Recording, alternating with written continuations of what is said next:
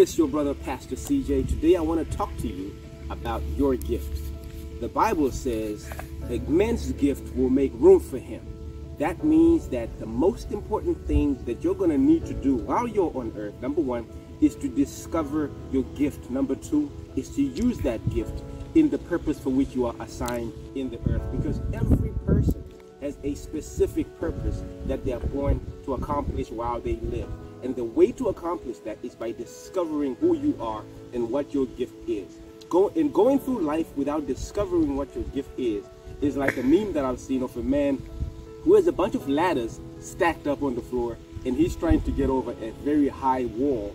And what that is a lack of resourcefulness, because what he should do instead is to seek out one ladder, put that ladder against the wall that he's trying to climb, and get over that wall. Well, what does that mean for me and you? What it means for us, it means that we have to seek out the one thing that we are gifted with. And then we have to use that one thing to get over the wall of the challenges of life. And that's how you get to your purpose. Now, the question becomes, well, how do I discover my gift? Well, first, the giver of gift is God himself. And you have to go to God and ask him, how can I discover my gift? What is my gift? You pray for that.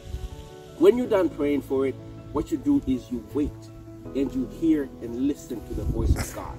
The reason you may not currently know what your gift is because when you pray, it's a monologue, not a dialogue. In other words, you're praying, you're speaking, but never waiting for God to speak. Well, when you wait for God to speak, what's going to happen is you're going to hear inside of yourself.